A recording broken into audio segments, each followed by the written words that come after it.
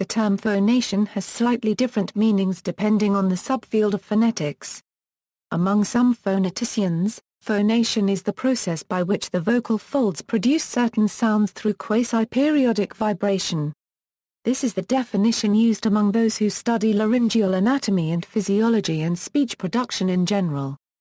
Phoneticians and other subfields, such as linguistic phonetics, call this process voicing, and use the term phonation to refer to any oscillatory state of any part of the larynx that modifies the airstream, of which voicing is just one example. Voiceless and supra-glottal phonations are included under this definition. Voicing, the phonatory process, or voicing, occurs when air is expelled from the lungs through the glottis, creating a pressure drop across the larynx. When this drop becomes sufficiently large, the vocal folds start to oscillate. The minimum pressure drop required to achieve phonation is called the phonation threshold pressure, and for humans with normal vocal folds, it is approximately 2 to 3 cm H2O. The motion of the vocal folds during oscillation is mostly lateral, though there is also some superior component as well. However, there is almost no motion along the length of the vocal folds. The oscillation of the vocal folds serves to modulate the pressure and flow of the air through the larynx, and this modulated air flow is the main component of the sound of most voiced phones. The sound that the larynx produces is a harmonic series. In other words, it consists of a fundamental tone accompanied by harmonic overtones, which are multiples of the fundamental frequency. According to the Saussure filter theory, the resulting sound excites the resonance chamber that is the vocal tract to produce the individual speech sounds. The vocal folds will not oscillate if they are not sufficiently close to one another, are not under sufficient tension or under too much tension, or if the pressure drop across the larynx is not sufficiently large.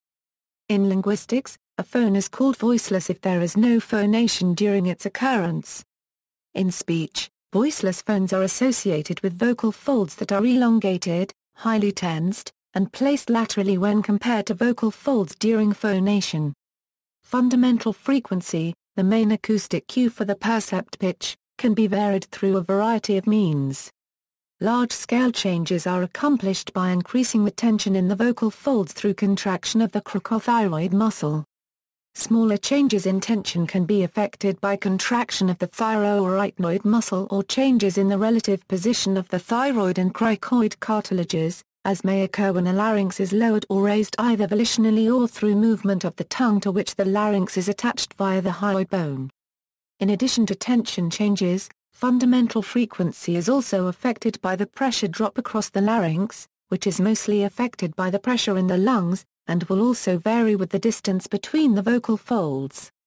Variation in fundamental frequency is used linguistically to produce intonation and tone. There are currently two main theories as to how vibration of the vocal folds is initiated, the myoelastic theory and the aerodynamic theory. These two theories are not in contention with one another, and it is quite possible that both theories are true and operating simultaneously to initiate and maintain vibration. A third theory, the Naraku theory, was in considerable vogue in the 1950s, but has since been largely discredited. Myoelastic and aerodynamic theory The myoelastic theory states that when the vocal cords are brought together and breath pressure is applied to them, the cords remain closed until the pressure beneath them the subglottic pressure is sufficient to push them apart, allowing air to escape and reducing the pressure enough for the muscle tension recoil to pull the folds back together again. Pressure builds up once again until the cords are pushed apart, and the whole cycle keeps repeating itself. The rate at which the cords open and close the number of cycles per second determines the pitch of the phonation. The aerodynamic theory is based on the Bernoulli energy law in fluids. The theory states that when a stream of breath is flowing through the glottis while the arytenoid cartilages are held together by the action of the intraarytenoid muscles, a push-pull effect is created on the vocal fold tissues that maintains self-sustained oscillation.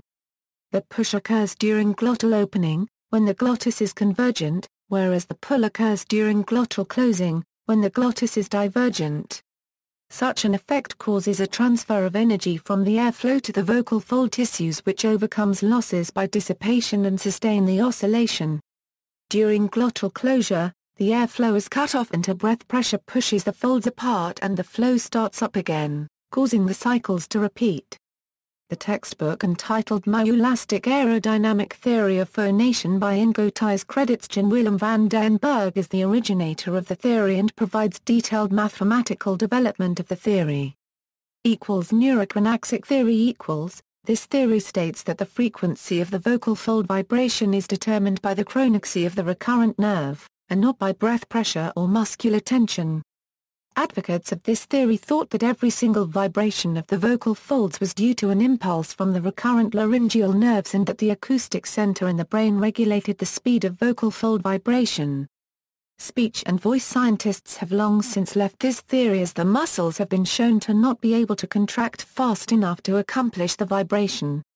In addition, persons with paralyzed vocal folds can produce phonation, which would not be possible according to this theory. Phonation occurring in excised larynges would also not be possible according to this theory. State of the glottis. In linguistic phonetic treatments of phonation, such as those of Peter Laidfoged, phonation was considered to be a matter of points on a continuum of tension and closure of the vocal cords. More intricate mechanisms were occasionally described, but they were difficult to investigate, and until recently the state of the glottis and phonation were considered to be nearly synonymous. If the vocal cords are completely relaxed, with the arytenoid cartilages apart for maximum airflow, the cords do not vibrate. This is voiceless phonation, and is extremely common with obstruents.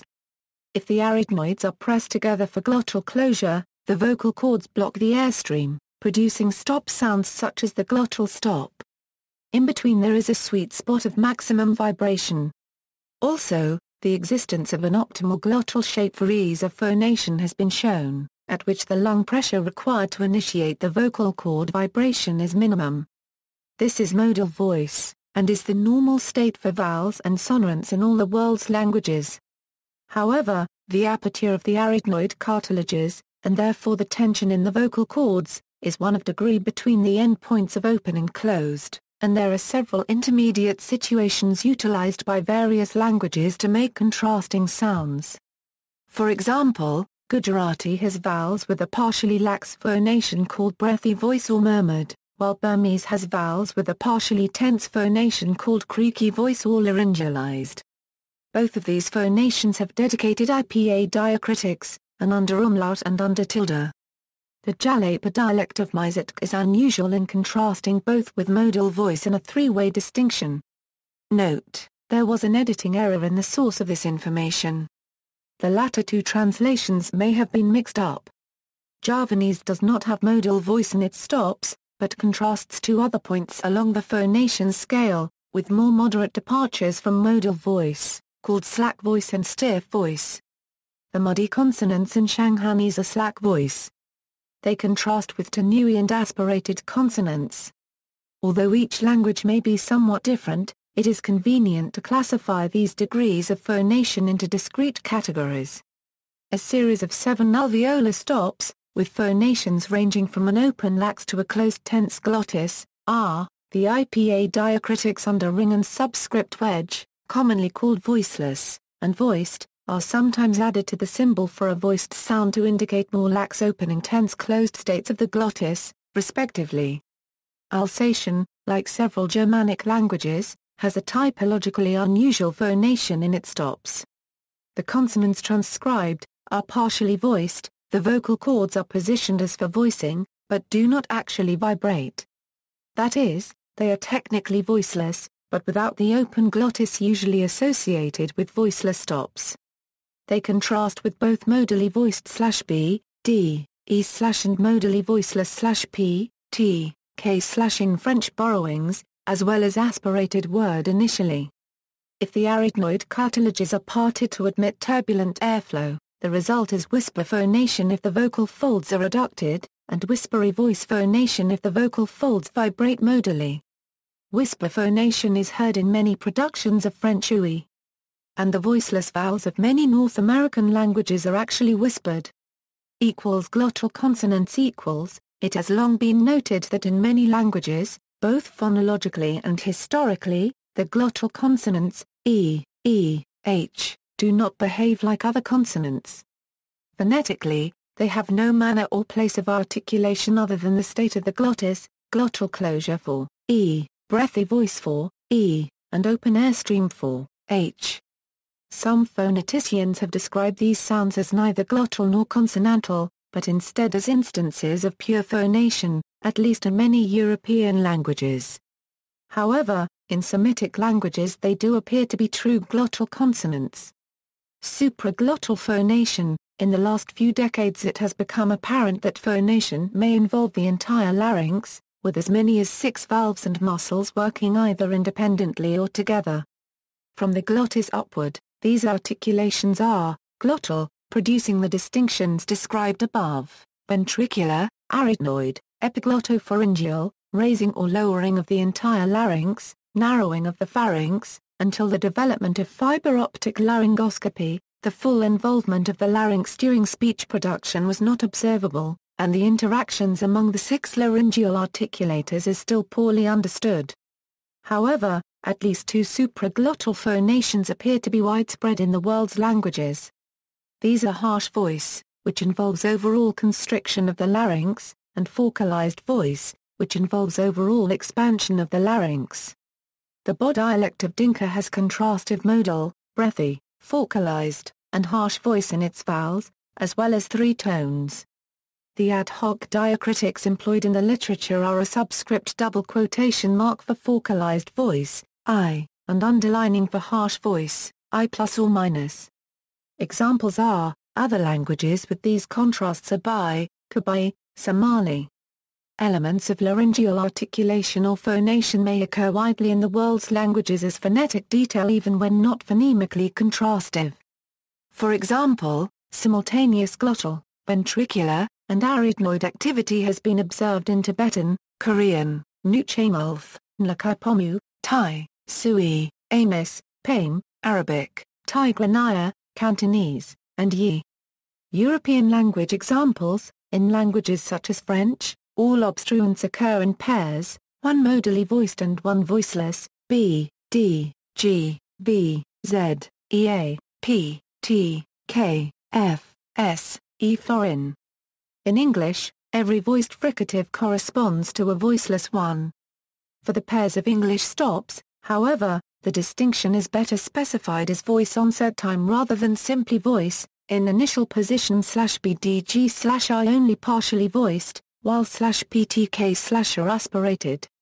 Certain English morphemes have voiced and voiceless allomorphs, such as the plural, verbal, and possessive endings spelled s and the past tense ending spelled ed voiced in buzzed but voiceless in fished. A few European languages, such as Finnish, have no phonemically voiced obstruents but pairs of long and short consonants instead. Outside of Europe, a lack of voicing distinctions is not uncommon. Indeed, in Australian languages it is nearly universal.